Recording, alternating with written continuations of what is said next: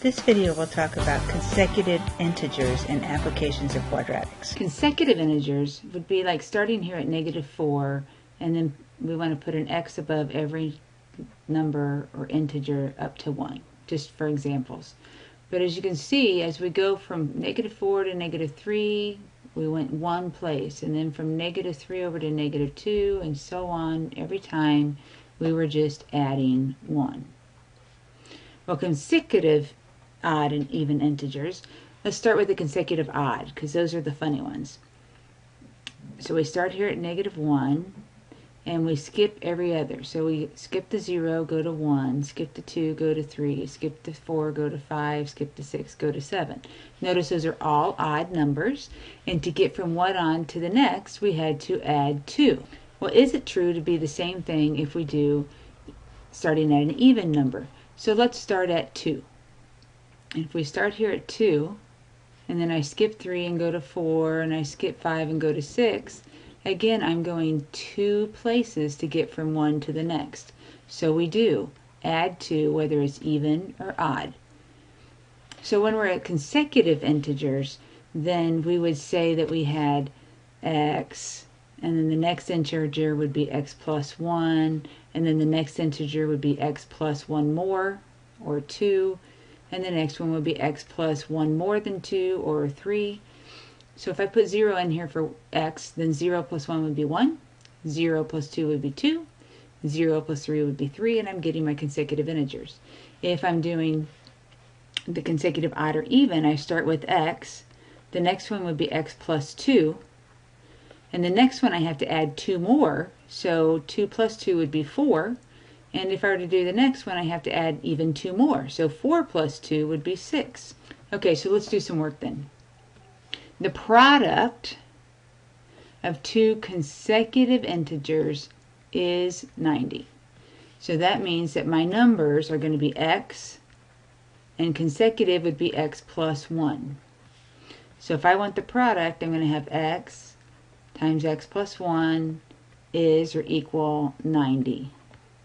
Or multiplying x squared plus x equal 90. But remember, we can't solve a quadratic until it's set equal to 0.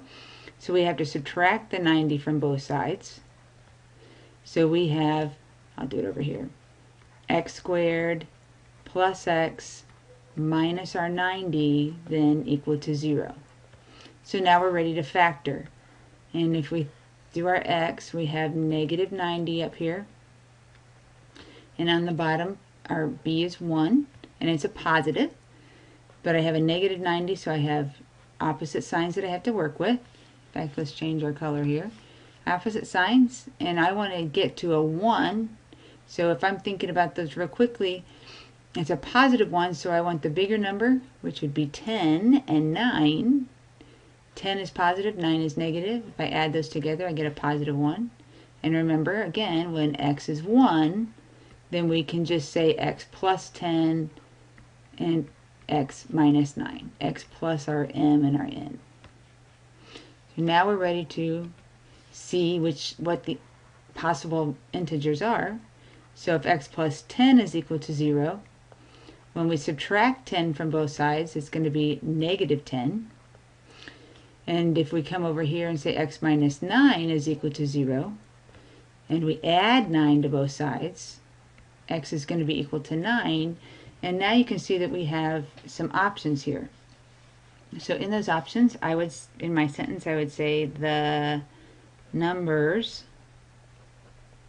are, or integers would be better. The integers are negative 10, and if I add 1 to that, x plus 1, or negative 10 plus 1 would be negative 9. Or they are 9, and if I take x plus 1, then that would be equal to 9 plus 1, or 10. So my numbers are either negative 10 and negative 9, or positive 9 and positive 10. Alright, so let's look at the second problem. The product of 2 consecutive odd integers. So let's look at that real closely. We want to talk about odd integers is 143, and we want to find the numbers. So in order to do that, we need to think about what our variables are going to represent those numbers. So x is going to be equal to the first odd, and then we'll have, to get to the odd one, remember that we have to add 2 to get to the next odd number. If I only add 1, it'll take me to an even number. So this is my second odd. And it says that I want to have a product of the two consecutive. So we would say then that x times x plus 2 is equal to 143. So we would distribute the x and say that x times x is x squared, and x times 2 is plus 2x is equal to 143. So we can see that we have a quadratic here because we've got this x squared. So I want to subtract the 143 because I want to set it equal to 0. And it's not like any of those other terms I have here, so it's going to be x squared plus 2x minus 143 is going to be equal to 0. So if I want to factor it, I'm looking for factors of 143 that will add up to 2.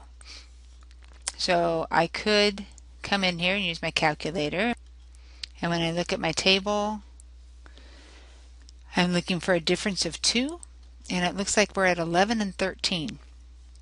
So it's a, get rid of this again, it's a negative 143. So that means that I need a negative 11 and a positive 13 to add up to positive 2.